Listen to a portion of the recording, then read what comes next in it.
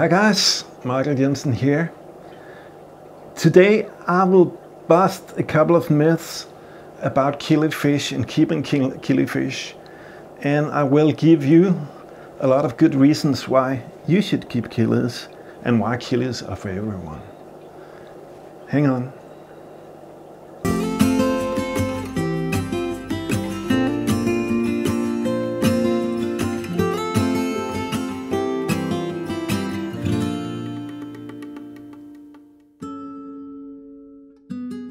Killifish are an interesting group of small to medium-sized fish that live in a diversity of biotopes across the globe.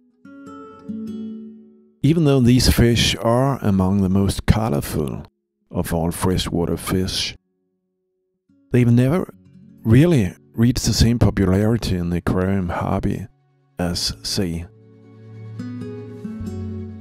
tetras, barbs and cichlids. There are several reasons for that, most of which are myths that seems to be hard to get rid of. Let's take a look at some of those. Myth number 1. The name killi must mean that these fish will kill all other fish in my tank. Truth is that the word killi is derived from the Dutch word kill, which means well, small stream or creek, and refers to the biotope in which some of the first killifish was found. In reality, these fish are neither more or less aggressive than most other aquarium fish.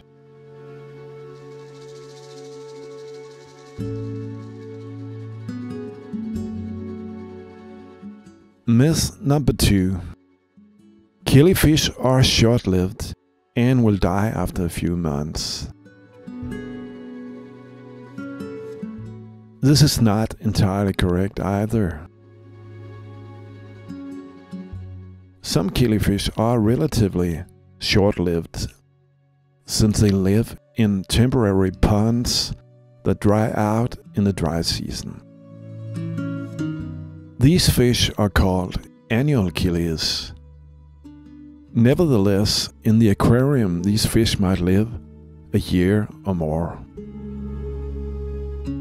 Most of the killifish in the trade are non-annual killifish, and they can live 3 to 4 years, just like most other small aquarium fish.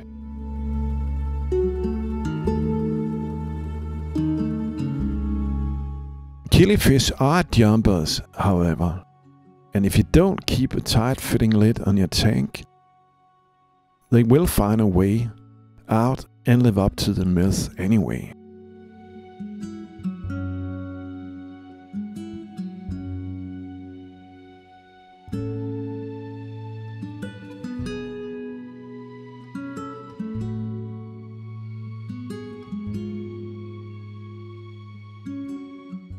Myth number 3. Killifish should be kept in small bare tanks with just a yarn mop for decoration and preferably without light. Killifish can be kept that way and probably are by some breeders who focus more on production than pleasure.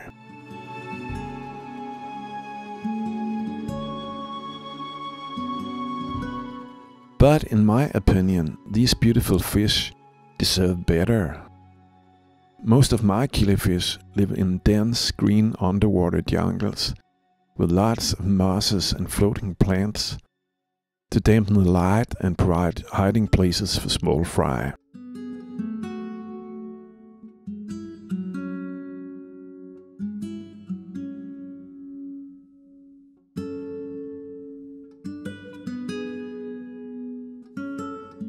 I do use yarn mops occasionally when I want optimal breeding results.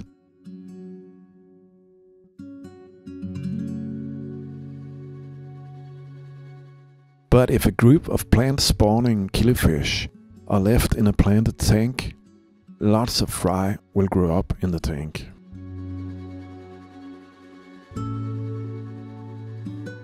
Myth number 4. Killifish will only eat live food. Live food is essential if you want to breed killifish. But that can be said for just about any other aquarium fish.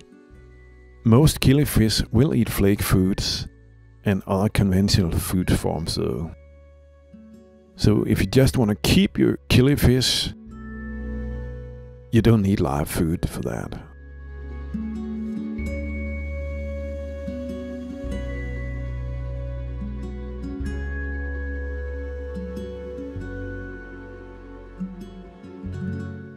Myth number 5.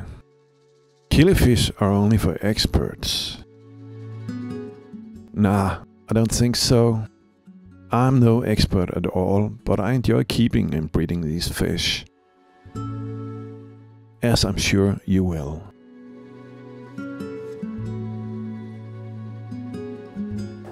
Okay guys, that's all for today. Thanks for watching.